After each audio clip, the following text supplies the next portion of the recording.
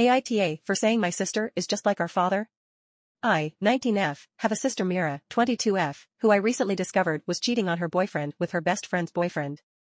Mira and I went through something similar when I was 9 and Mira was 12.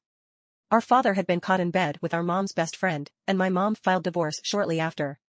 However, my father tried to drag the divorce out, and essentially took my mom to the cleaners, eventually gaining 50-50 custody. The years after that were hell, when it came to being with my father and his new wife. Mira and I both swore to break off contact when we turned 18. So I was in shock when Mira's boyfriend Des had emailed me, my mom, my aunt, and my grandparents with screenshots of Mira cheating with Vivian's long-term boyfriend, Elliot. Mira blew up my phone once she realized that Des had leaked the screenshots to our family, but I ignored her, because of how angry I was that she could do that to her best friend. My mom and aunt are furious with Mira and also refuse to speak with her, while our grandparents, they're from my dad's side of the family, are taking Mira's side and are blaming Des and Vivian for the cheating. Yesterday, Mira called and begged for me to let her explain herself.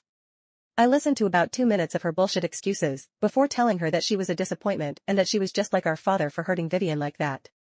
Mira cried, and stumbled over her words until I eventually just hung up on her and blocked her number.